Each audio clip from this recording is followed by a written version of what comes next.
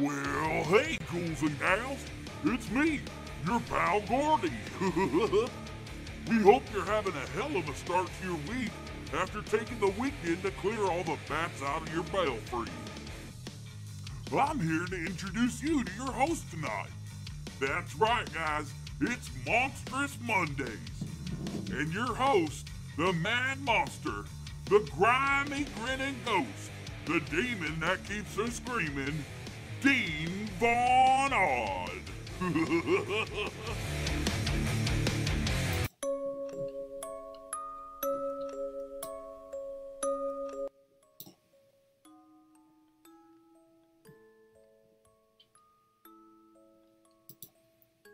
Hey, what's up, ladies and gentlemen? Welcome to Monstrous Mondays. My name is D.E.A.N, and sorry about the Facebook thing this week, guys.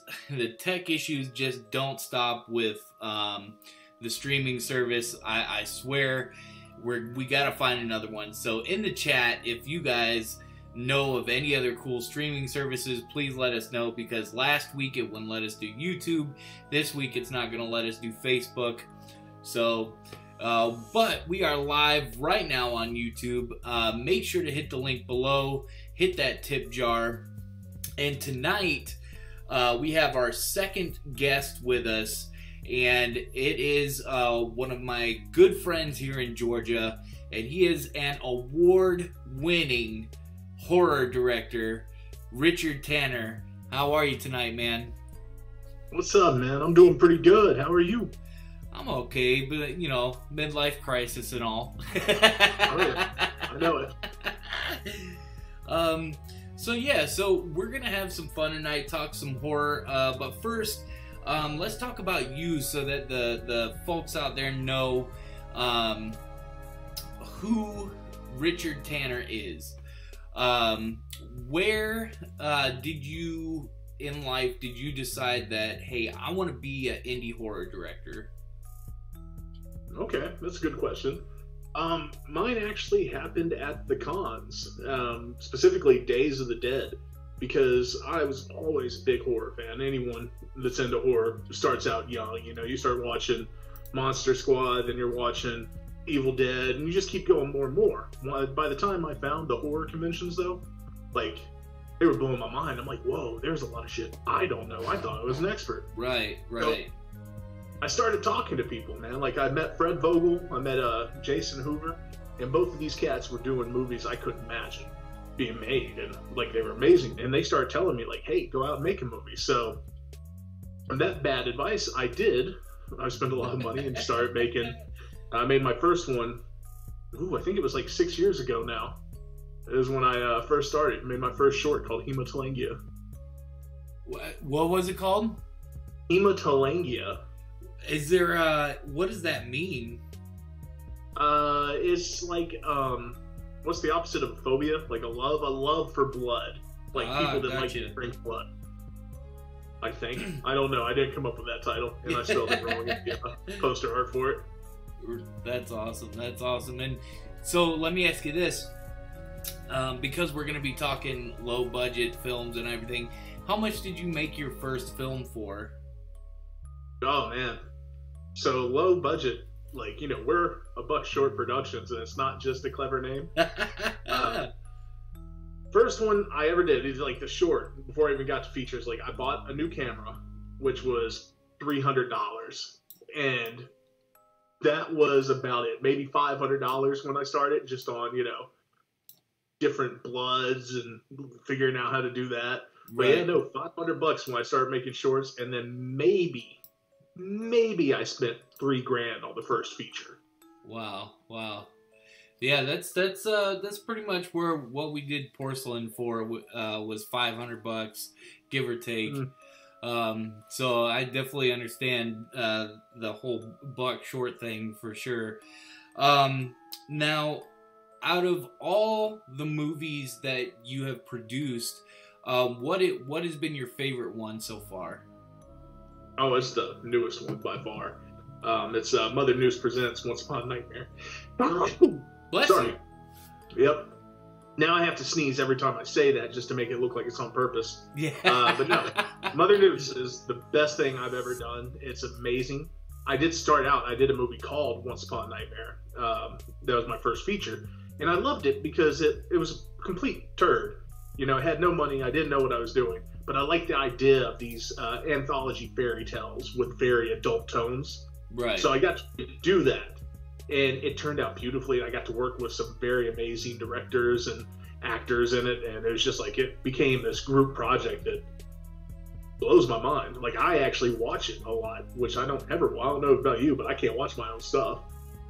Yeah, it's been a long time. Like, the first time that I watched Porcelain was when we went back and watched it live on here, actually. And I was just like, wow, this is so bad, man. But it was my first film, you know what I'm saying? But I rarely ever go back and watch anything unless it's like the blooper reels and stuff. Totally love watching all the bloopers, because that's the funnest part. Yeah.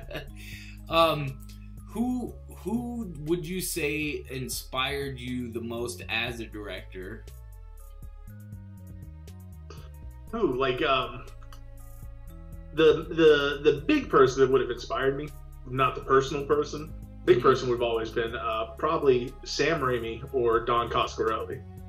Like, those are the two that got me. You know, a lot of people always go to, like, especially in our low budget, everyone's like, Tobe Hooper, and I'm like, no, man. Like, these are the movies. Don Coscarelli, that dude was like true. I think that's the name of his book, True Indie. You know, so like, I loved him.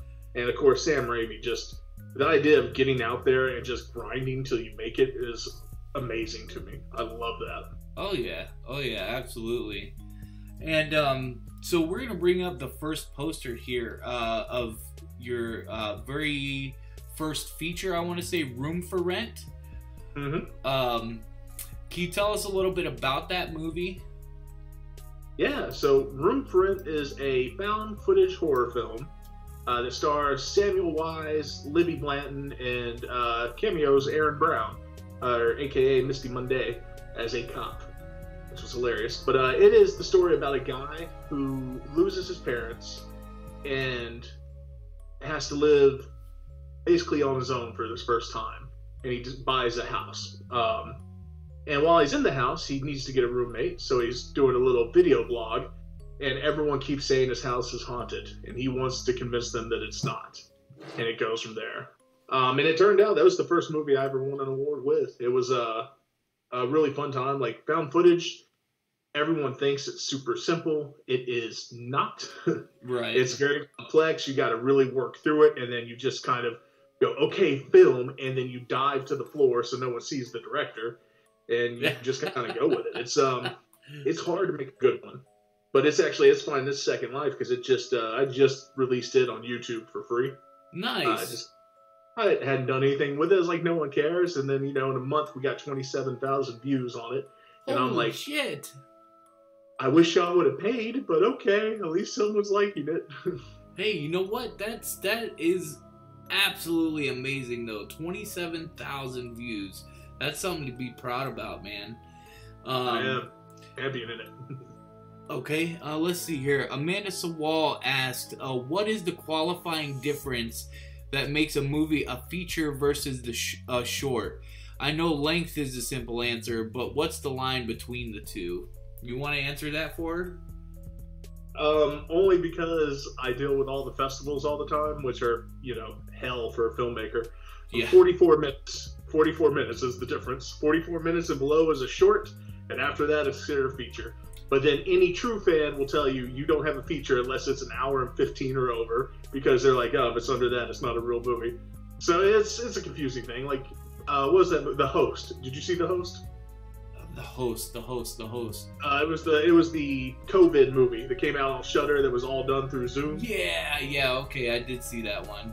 I think that was like 49 minutes, 59 minutes. It was like just under an hour.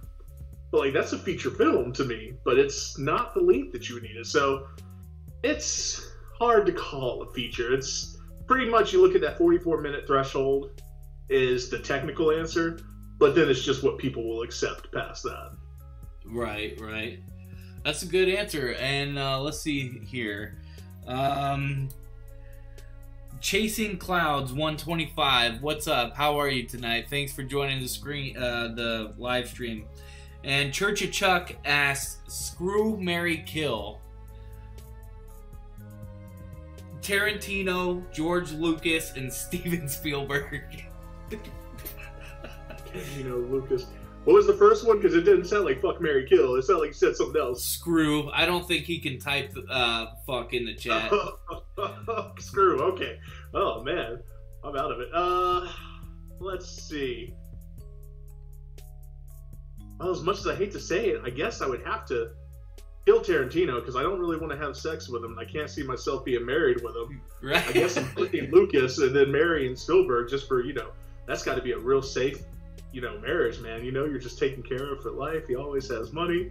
Yeah, dude. No, I'm pretty sure all those millionaires kind of fuck each other anyway. So.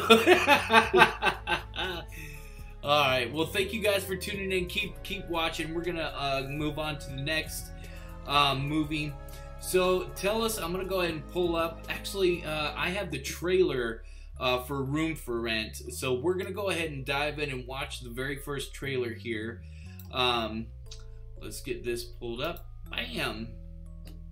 And we're gonna move the screen over just a little bit so it's outside of the comments here. Okay. And so this is gonna be the first trailer of a film that Richard did. This is the trailer for Room for Rent. Let's check it out, guys. Hi guys, my name is David Bagley, and I'm looking for a roommate. It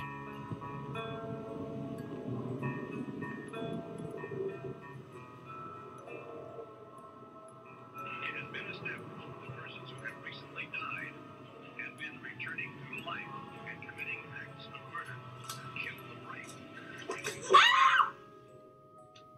Alright, I'll admit, things are a little bit stranger than when I first moved in. Haunted. It's a bit of a reach, but something's definitely going on. I haven't been getting as much sleep whatever you want with that. Stuff that happened in the attic was definitely disturbing, to say the least.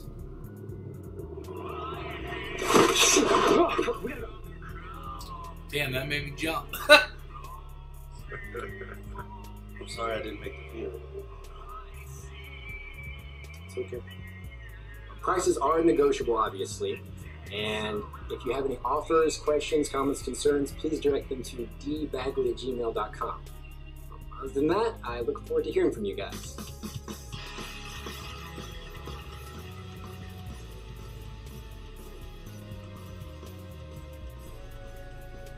You know, I feel accomplished that a trailer made somebody jump. Oh yeah, no, that I don't know if it was just the sound in it that made me jump or what, but that was. So explain. I just saw a website there. What is whereisdavid.org? That was a failed experiment in advertising. So like, I decided like, what can I do to make this big? Like, I made missing person photos for Sam, the main character in it, because at the end, of course, I mean, spoiler guys, he goes missing. So I have all these missing posters and I'm putting them up, and people did not go to the link and they did not find that funny. They got very mad over the missing person thing. So I just thought it'd be good, because you remember Blair Witch would do that, like, this is real, it's found footage, you're supposed to make it like that. But you have to draw a line, apparently, whenever you're doing advertising. People don't like that. Right. Hey, that's pretty cool though. That's Aaron S says that was dope. That's something that you don't see a lot of indie people doing. They're like, hey, here's a movie. The outside of the box thinking on getting promotion is something that's super important. That's why, you know, like me with the Autumndale website, you kind of just, you want to try to do something outside of the box. So that's really cool. I'm glad that that more people are doing stuff like that. Man, you should definitely be proud that got 26,000 views, and I'm actually gonna make it 26,001 tonight, because I've seen everything except for the new one and that one, like the Buck Short Shorts and everything. Now, do you want to talk? You didn't send me a poster, but hey, what's up, D Murder? How are you tonight? Do you want to talk any about Buck Short Shorts, where that came from, and what project that is? Oh yeah, that one was just over the years, you know, like when you're doing feature films, and you know this, like feature films, or when you're doing this indie shit, that's what you gotta do, because shorts, they're fun, they're easy, you get to make them, put them out there, they're usually pretty good quality, but no one's gonna pay to get a short, but you do it to keep, you know, and keep referential, people keep referring to you, in between the year it takes to make a movie. Right. But after 6 years, all of a sudden I'm like, man, we got like 15 shorts. We should do something with this. So I did it backwards. Like you're not supposed to make a feature and then a shorts compilation. You're supposed to make a shorts compilation and go into a feature. But I just didn't want it to go to waste. So I put every short that we did on it up to that time. And now I'd even have to go back. I don't even know what the last short is on that thing. I can't remember either. I'll have to pop it in later. I'm sure there's been more since. Yeah, man, and that is something that kind of we talked at Spooky Empire when we went together. Well, we didn't go together, but we were there at the same time. We talked about how butt fucking backwards both of us did the film industry. You were like, So do you have any short films? I was like, nope, just these fucking. Well, technically, by technical standards, I have short films, but they're 45-minute long short films. Yep. Okay, so we're gonna go on to the next one, and this one is one of my favorites, man. And if you guys haven't seen this, you definitely need to check this out, because I know all of my friends, I know all of my viewers, and I definitely think you guys are gonna love Franken-Thug. Now, where did you come up with the concept overall first? So Franken-Thug was like something I've always wanted to do, because I grew up I didn't grow up in the middle of nowhere. I grew up on the south side of Atlanta. You know, I grew up in Riverdale, you know, Zone 4. That was where I grew up at, you know. So me and my friends, we would always watch hood horror movies because that's, I mean, like, you can watch Jason, but I'm like, where the hell are they going to the woods at? What's this? Like, I don't know what this is. Like, I'm walking down the street. So we would love, you know, Tales from the Hood. We loved Snoop Dogg's Hood of Horror. Anything that was like that, we just fell in love with. So I grew up with two guys, the two main characters in that, Doc and Frankenthug. They were my best friends and my brothers. And I always wanted to put them in the movie. Neither of them are actors. Neither of them have any desire to do any of this. But I'm like, God damn it, this might be the last movie I ever make, because every movie I make is going to be the last movie I ever make. And I put them in it. And matter of fact, that's Mr. Frankenthug right there. Yeah, so, nice. Yeah, so no, I put him in it, and then we made this movie about a drug dealer coming back from back from the dead through magical weed, and he just wreaks havoc on a biker gang that kills him. Nice. It makes no sense. Trauma bought it, and that should tell you all you need to know. And it has a great cameo by Dale Jepson and the Nighthawk. Oh yeah, Dale Jepson and the Nighthawk. And I have the poster pulled up here, and it says, "Get rich, die trying, and repeat." And the art on it is so good. Now, you just said something that I do really want to talk about. How did you go about getting picked up by Trauma, and is that not absolutely exciting to you, man? Oh, it was, especially because, like, Frankenthug, it's a hard place for me because I got screwed on my distribution deal. So if you see it on Amazon, don't go buy it there. Go watch it on Trauma now. You know, hit me up. I'll sell it to you. But the production, the distribution company I have screwed me. But I actually don't even know how it had. Like, I had a festival manager for that one who was trying to get me into different festivals and everything. And she somehow met some guy that worked for Trauma, and Trauma approached me for it. Like, I didn't even go out of my way for him, and it did. It blew my mind. That, like, you know, they're like, hey, we want to put this on our streaming site. And I was like, you mean I can be one of Toxie's villains in the future? Like, yeah, then let's do this. So, like, I'll never see money with it or anything, but it's very cool, like, for a horror standpoint. Like, the only other place I really want to go is I, like, want to be on full moon pictures now. Right. But Trauma, that's a step you got to hit. Still not making money with it, but, you know, hey, it's Trauma, baby. Right. Sinister Zool, how you doing, man? And Aaron says, that's my kind of story. Yeah, you guys should definitely check this out. And where can they go for the Trauma streaming services, just in case they don't know, so they can check that out? It's Trauma Now that you would go to, and it's Frankenthug that you'll search on it. But I don't know the exact website, but if you go to Google and just type in Trauma Now, it'll come up. It's ridiculously cheap. It's like $4.99 a month to be able to watch all of Trauma. And then a ton of indie flicks are on there too. Chris Woods and Sean Donahue, the Sleazebox and Gatorblade guys, they do like Death Lord Service, Naked Cannibal Campers.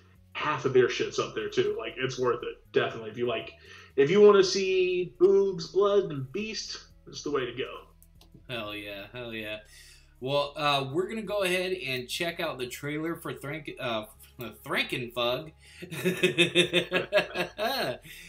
Real quick, actually, before we go to the trailer, there's one word that Frankenthug says the entire movie. Can you explain why you chose that? And it's comedy gold, man. I love it. I don't think I've ever told you this story, have I? No. So this is, you know, life imitating art, art imitating life. Homeboy that just walked out, he plays Frankenthug, and one day he got so drunk when I forgot what we were doing, but we're hanging out, but he was so drunk that he would just be laying on the floor, kind of nodding back and forth, and you just see him sit up and go, Gucci! Yeah. And it was the only word he said for 3 hours. Gucci, Gucci. And I just thought it was so funny that I put it in. I was like, that's going to be the only word he could say. Because also, again, my friends are not actors. I had no idea if he'd be able to memorize lines. I was like, you know what? This is the Jay and Silent Bob moment. I'm going to just puppeteer him in this and be like, move this way, move that way. Don't worry about lines. Go. Church of Chuck says prequel collab. Frank and Thug worked for Mr. Knotts before they both died. Autumndale crossover. Nice, I like it. All right, guys, let's go ahead and check out this trailer, and then I got a burning question for Richard when we get back. I got a burning pee. What?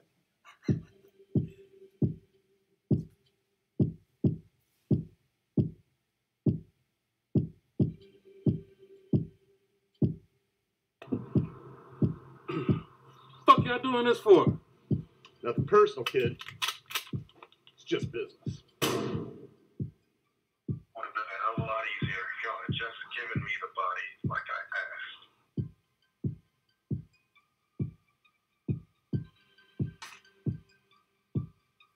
I told you he was going to need it.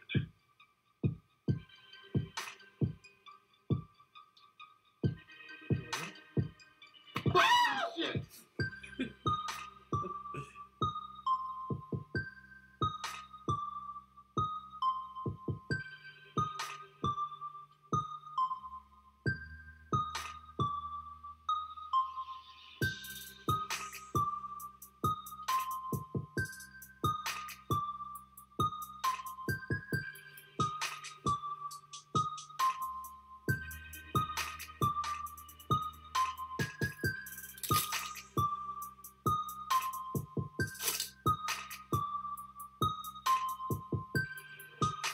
What the fuck do you mean they're all dead?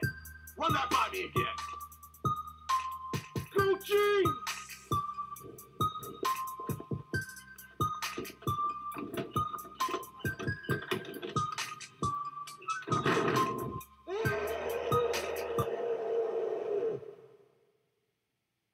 Oh, yeah. And that was the trailer for Frank and Thug. And I don't want to give anything away, anything at all, but if you guys watch that movie, there is a surprise guest that just blows everything that you could ever watch away. Oh, man. All right, let's see. We got Luke the Goon in here. Excited for Friday, brother. Gonna be fun. Yeah, we're gonna talk about Friday the 13th here in just a little bit. So, Richard, tell me, as an indie artist, man, and for artists that are trying to do the same thing that we're doing, distribution. Now, you said you got screwed. What are some things for people to really look out for when they're trying to do this type of thing? And, you know, what do you suggest? What don't you suggest? What's your standpoint on distribution? Because I know it varies from director to director. Mm-hmm. It's the whole industry is a giant rite of passage. Everything you do, you have to have your movie get bootlegged. You have to have, you know, at least someone try to sexually harass you. Someone try to smear your name. And distribution is one of these things. You have to go through distribution and just get completely reamed on it. What happens most time is because, like, you know, you always have this option to where you want to do it yourself, but there's a limit. Like, you have a lot of fans. It's funny, when me and you first met, we met each other, we hooked up on Facebook, we talked, we became friends, and then all of a sudden, like, I knew you as a director. That's all I knew you as. I just started getting all of these people adding me as a friend, and I'm like, this is a lot of juggalos, man. Why are so many juggalos following me? I've never said anything about juggalos. And then I look at your page, and I found out you did music, and I was like, oh, so you have a very big following there, but your following's still limited. So distribution gets it out to people who you would not have access to. Right. Problem is, that's when you start playing that middle management game to where everyone wants money, and you're not going to get money unless you have a huge hit, unless you're making Terrifier, which even then, I promise you, they didn't get much money from that first one. It's the second one they're making money off of. Oh, yeah. And then what did they, like, triple their goal in, like, the first 24 hours? Yeah. That shit's nuts. It is absolutely insane. So with distribution, it's something you do have to think about, like, if you get to that point in making a movie, because film is one of the few things that you can do as an art form it also needs to be a business. Like you can't keep making films if you're not making money, unless you're just a rich kid. And well, we're not rich. Yeah. By any means. It doesn't make it any less of an art piece, though. What you're doing is still creative, but you have to make it more marketable and try to sell it so you can at least make money to keep doing it. It takes a lot of time, it takes a lot of effort, and it does take a lot of money. So distribution, the thing I would say to be careful for there is anyone that promises you the world, and to look at your distribution first, because there's a million of them that put in, when you're the best movie going on that label, run away. Right. If you've not heard any other movie, it's not good. But start watching the distribution labels too when you watch a movie. Like, I love Wild Eye. Wild Eye is an amazing distribution company. I don't think they would make me money, but I love the films they put out. Like, they're great. I love Full Moon. I love Troma. I like Maverick Entertainment. There's just a ton of different ones. City Vault. That was another one from back in the 90s. They did a lot of hood movies. But you got to just start looking. Like, you got to pay attention to the directors, the producers, and production studios, and the people that put the movies out. And you learn that, you'll start learning where to go. And then always take with a grain of salt that if you think you're going to make money, that you're going to make a lot less. But that doesn't mean to stop trying. Right. Absolutely. And so I know there's a few people that watch the live streams that really love indie horror. What are some of your favorite indie horror movies that are out that maybe people wouldn't know that you think that we should all check out? Let's see if we can do this. Definitely Toe Tag, August Underground, because it's August now. You gotta love Fred Vogel and the Hammer Man. Amazing. Huge fan of Billy Pond. Billy Pond's one of my mentors. He did Circus of the Dead. Oh, yeah. You guys have Porcelain. Porcelain's really fun. Tori Haas is a guy in Atlanta. I don't know if you've met him. He did The Neon Dead. It was originally Invasion of the Dead. And he did Dead by Midnight 11 Central with Hannah Fierman and Aaron Brown. But those are some guys that are really great. And most of them are easy to find as well. Fred, not so much because this shit's so extreme that you're not just going to go stream it on YouTube or Facebook thing. So, but like I know Circus of the Dead's on Amazon. I know Dead by Midnight's on YouTube. So definitely look them up. Go to a Buckshort page as well. Like we always, put shout outs to him. Let's see if I can get him to say it real quick. Hey, B, will you look at the camera and say Gucci? Will you just yell Gucci? Gucci. There we go. Somebody said, I can't see here. I think it's, Luke the Goon said, Red Sin Tower is fucking dope by Fred Vogel. It's my fucking favorite one, man. I love Red Sin and Stella Turcica. But everyone always knows him for August Underground, but Red Sin is fucking great. Hell yeah. Well, let's get into another film. Now, this one is going to be a two-parter because you had originally did something previous. Let me go ahead and pull up the first poster. So this one here is called Once Upon a Nightmare. Let me go ahead and pull this aside here so people could see it a little bit better. Now, this one, it shows a child sitting on the cover.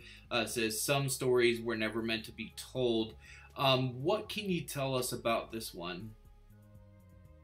Well, first off, that's my little brother. Can't you see the resemblance? I was going to ask, is that a kid-child picture of you, or...? Yep.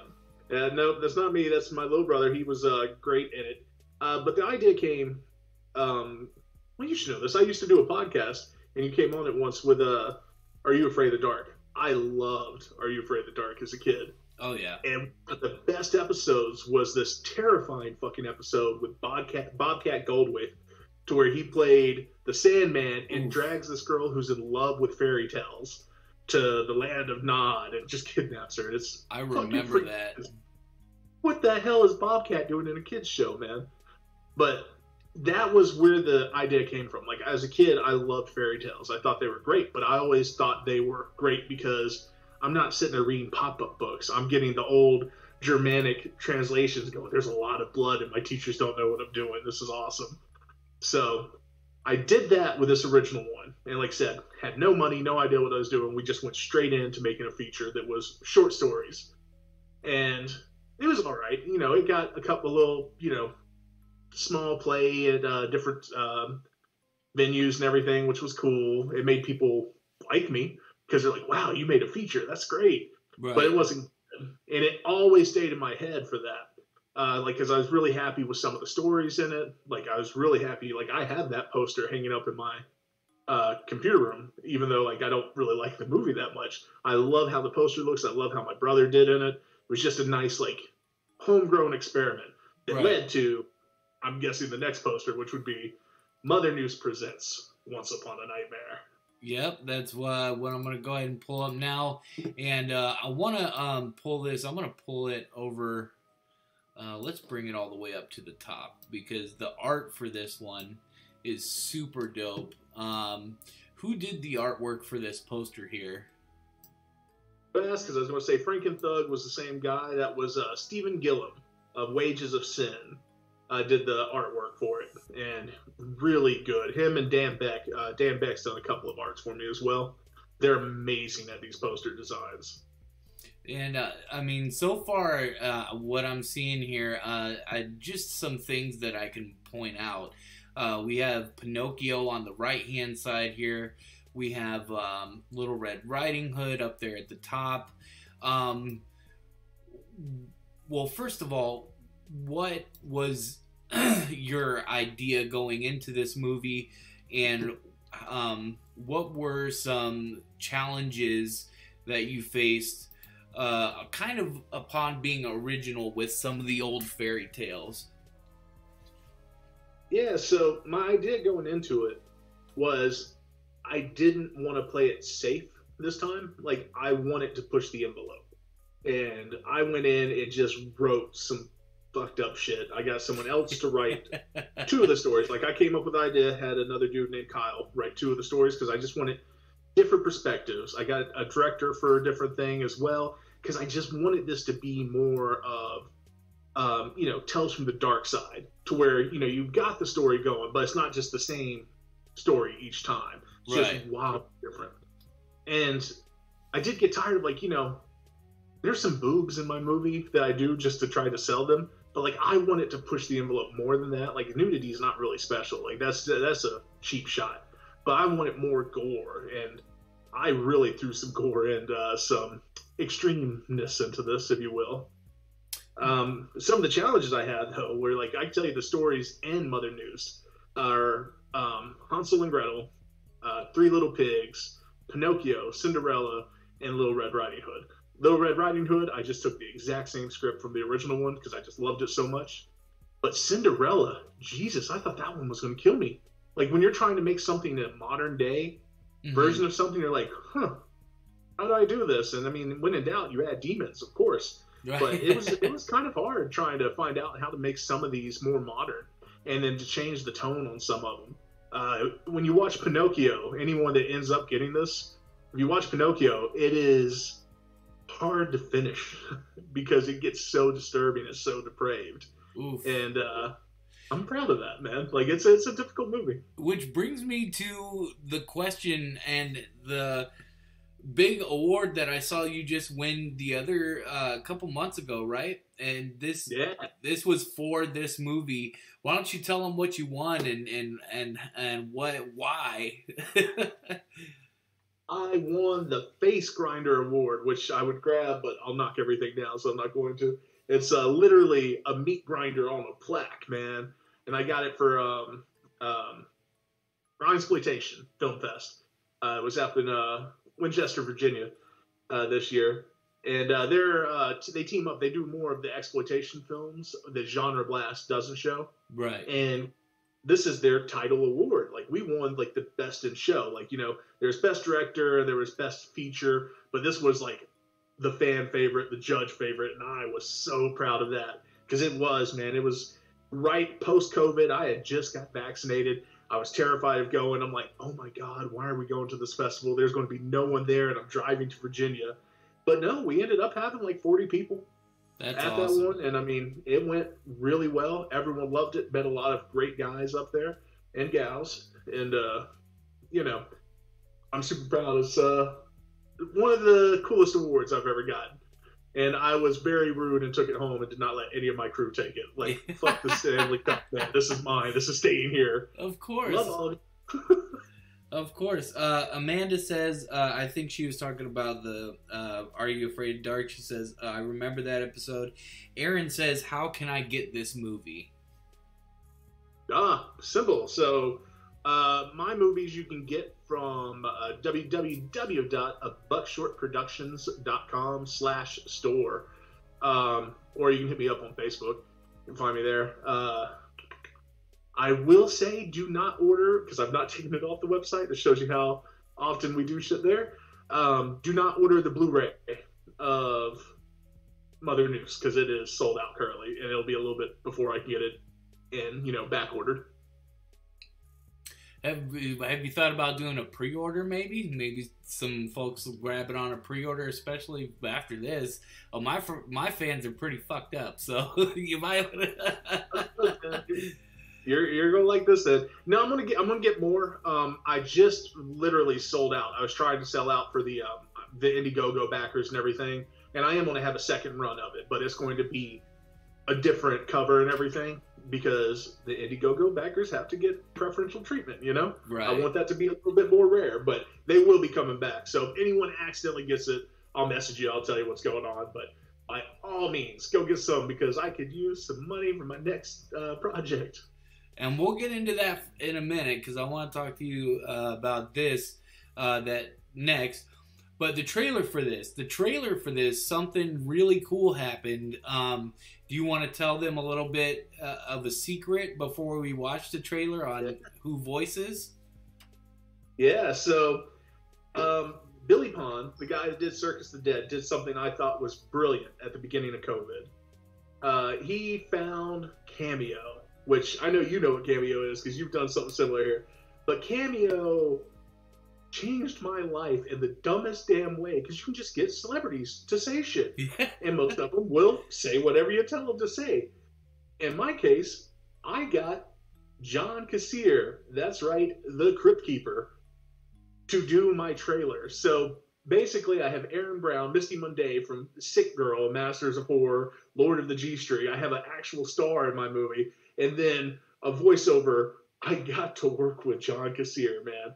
And it's amazing, because that trailer is flawless. And one of these days, I'll show you the actual cameo he did. The way Dan Beck cut that trailer and made that smooth transition with that voice, you would think that we were all doing it in the same room. Nice. It works well. That's awesome.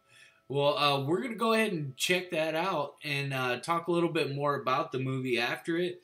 And then we'll get into a little bit more here. But let's go ahead and bring it up now. This is the trailer for Mother Noose Presents Once Upon a Nightmare. Mother Noose presents Once Upon a Nightmare. It's an ode to Tales from the Crypt. Oh, you gotta love that, kiddies. It's a project after my own heart, if I had one.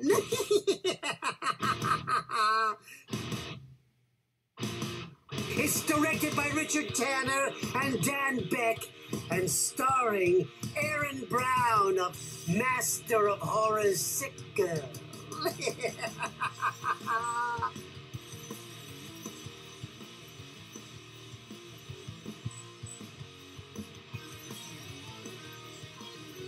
Check it out, kiddies, but be careful what you ask for. You may get it.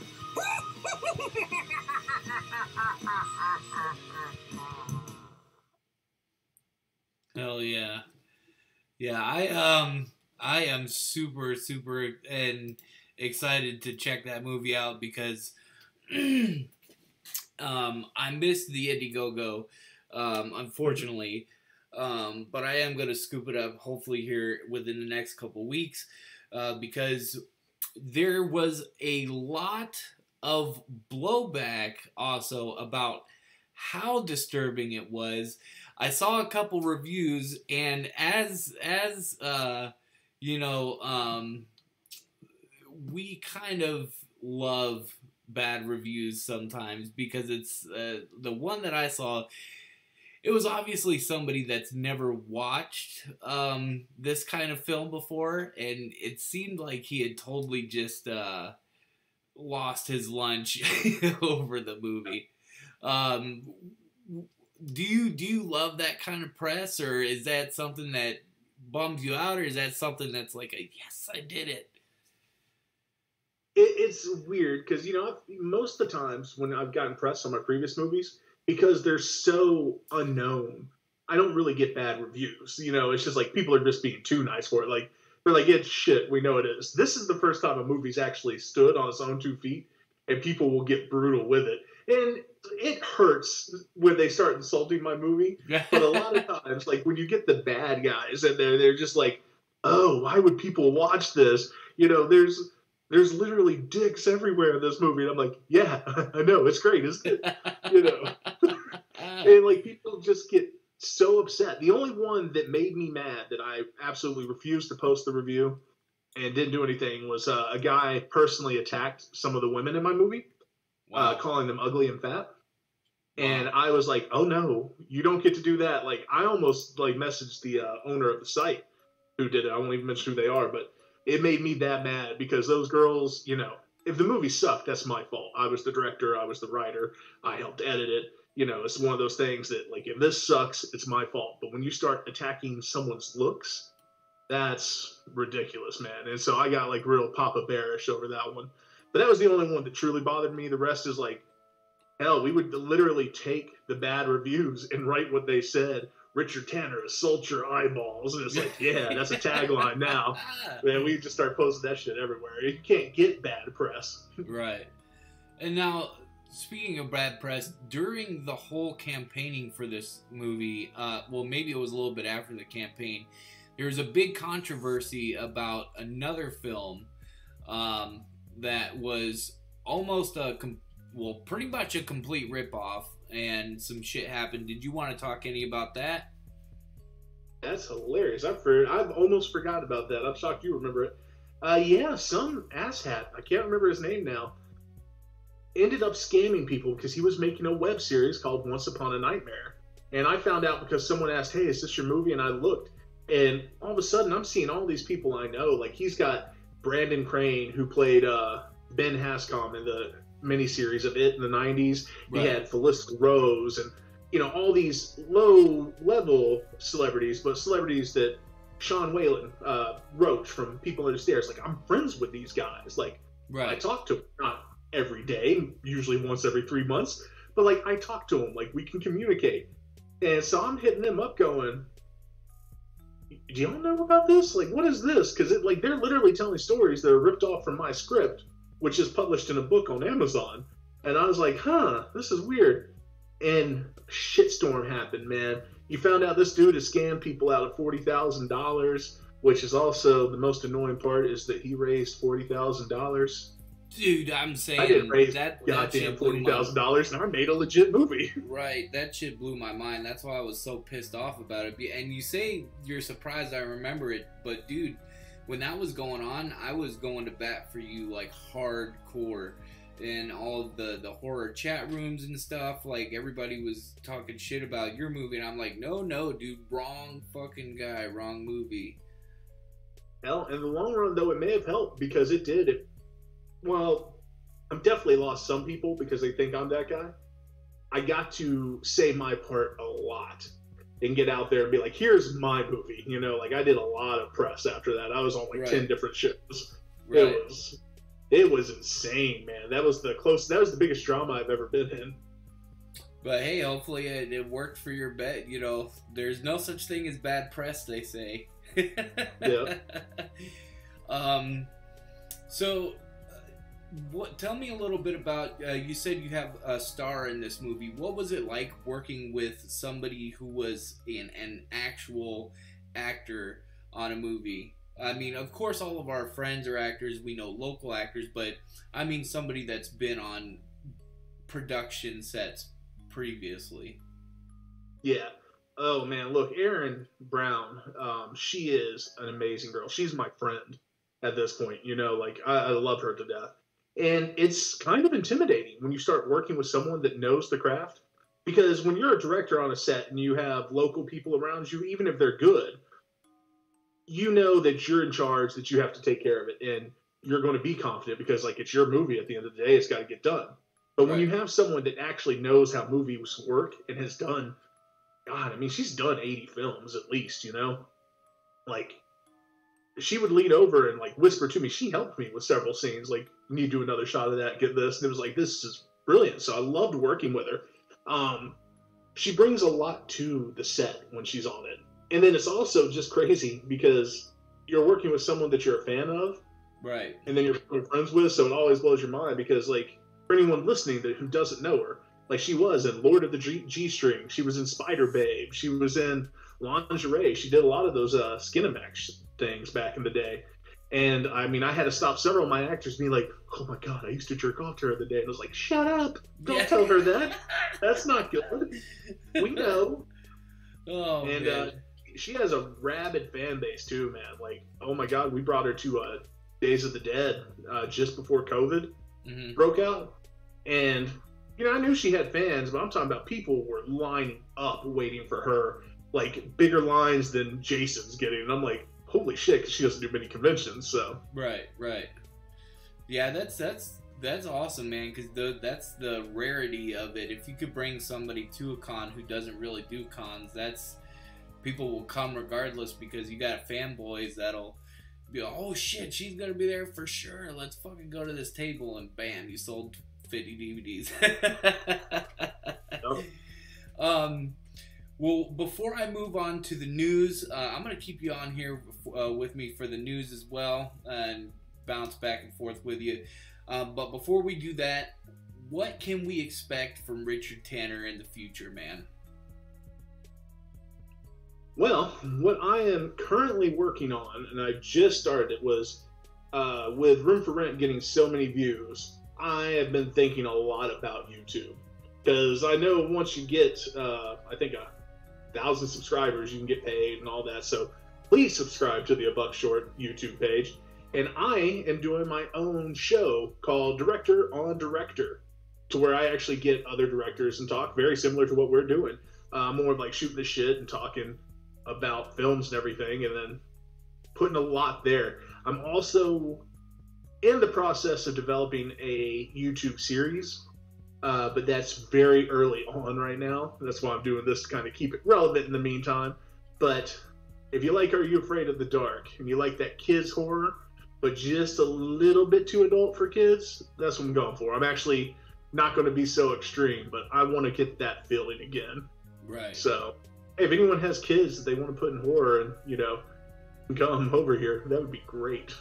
Well, I have a couple kids that I'm working with now in Night of the Pumpkin People. We actually start shooting Night of the Pumpkin People in 5 days. Wait, today's Monday, Tuesday, Wednesday, Thursday, Friday, Saturday. 5 days, man. And my boy giving some good kudos to those kids, by the way. Oh man, they're great. They're super professional. You know, every time they deliver a punchline, it's great. So I mean, I'll definitely send you their contact information. But yeah, that's awesome, man. And one more time, in case they want to buy some stuff from you. And then hold on, Church of Chuck says, all hail the Crypt Keeper. That's awesome. And then he says 1K subs and 4K watch hours gets you in the YouTube partnership program. Okay, that's something I didn't know. But one more time, where can they find your store and where to stream you at? So you can find my store at www.abuckshortproductions.com/store. And then streaming, of course, you can find me on YouTube. Just look up A Buck Short and subscribe. And then Troma Now is where you can go to find Frank and Thug and not, you know, give money to my awful distributor. Awesome. Well, I got a couple announcements real quick, and then we're gonna end the stream. Usually I keep my stream around an hour, and we've been having such a good conversation. The hour has flown completely by. I looked at the time like, oh shit, it has been an hour. Yeah. So first thing I want to bring up is I don't know if you listen to Ice Nine Kills at all, but they are a band who a couple years ago did an album called Silver Scream, and it was all about horror. I mean, they had a Jaws song, Michael Myers, Freddy, Jason, and the way they did it was so beautiful. Well, they're coming out with the second one called Welcome to Horrorwood, and they just released the song last week, Hip to Be Scared, which is a American Psycho. Oh yeah, and they even had the Huey and the Lewis metal breakdown. It was great. But today they actually dropped this one, which is called Assault and Batteries. And if you guys can't tell, there's the picture. It's all based on Child's Play. And man, the music video for this shit is just absolutely insane. If you guys haven't seen it yet, you don't know who this band is, go check at least this video out after this stream, because I'm telling you, man, the symphonic metal, his vocals in it, the subject matter, and the visuals of the video is just absolutely fucking bonkers, and it makes me second guess myself doing music. It's so good. But make sure that just dropped today, man. If you guys are a horror fan, go check out this band, Ice Nine Kills. The song is Assault and Batteries. And speaking of songs, you know, I have my single out right now that it's called Any of This. Well, this week we're dropping another single. It's my cover song of this song here, Alice Cooper's Man Behind the Mask. And that will be available only on YouTube. So make sure you guys go subscribe to the YouTube, and you guys will get that on this coming Friday. And none of my shits want to work for me, so there we go. So yeah, get that single this coming Friday. And also this Friday on the Catacombs, we will be doing a live holiday stream called it's just the Friday the 13th stream, where myself, Luke the Goon, and the Zool Jersey Devil talk on the Catacombs about the beloved Friday the 13th franchise. We're going to dig deep. We're not just going to talk about the movies. We're going to talk about the video games, the comic book lore, and at the very end, you guys are going to find something out super fucking cool. I won't be able to talk much about it, but you guys definitely want to tune in for that one. So join us over at the Catacombs this Friday, Friday the 13th, for a holiday special. Also, just a reminder, Nasty Bash tickets are on sale right now. I'll be playing Nasty Bash this year. It's September 17th, 18th, and 19th in Carl's Tavern in New Haven, Indiana. Tickets are on sale at nastyshop.com, and I cannot stress how dope this lineup is. It's 3 days of music and barbecue and everything dope. Who knows, we might even bring the barbecue sauce back for Nasty Bash, which, by the way, we sold completely out of. And that brings us to our next topic. My brother Danny has been busting his ass with St. Pete Sauce Company. As you know, we did Vampire one that was garlic, called Sauce Ferratu. We did the Monster Melon one that is still available. We only have 20 bottles of that left before it's gone. And we also did a human barbecue sauce and dry rub. Aaron bought it all. Huge shout out to Aaron. There was 5 bundles left, and he hit us up and he was like, I want all the barbecue sauce, give it to me. So I was like, all right, cool. So shout out to Aaron for supporting that. Hell yeah, Luke the Goon's giving the horns. We're gonna have a good time Friday.